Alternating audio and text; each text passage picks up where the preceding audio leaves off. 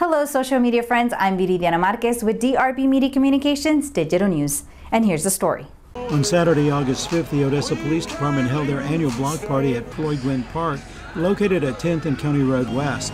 Over 200 people came out to the fun family event. Backpacks were handed out to students on a first-come, first-served basis for the first day of school.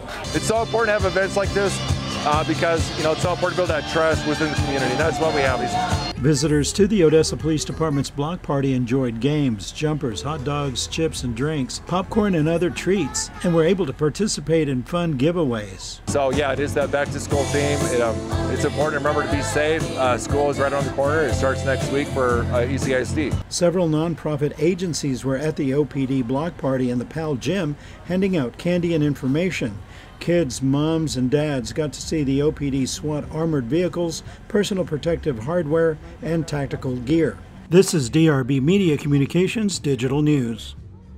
Thank you for following us on Facebook, Instagram, Twitter, YouTube, and our website, DRB Media Communications Digital News.tv. For DRB Media Communications Digital News, Viridiana Marquez.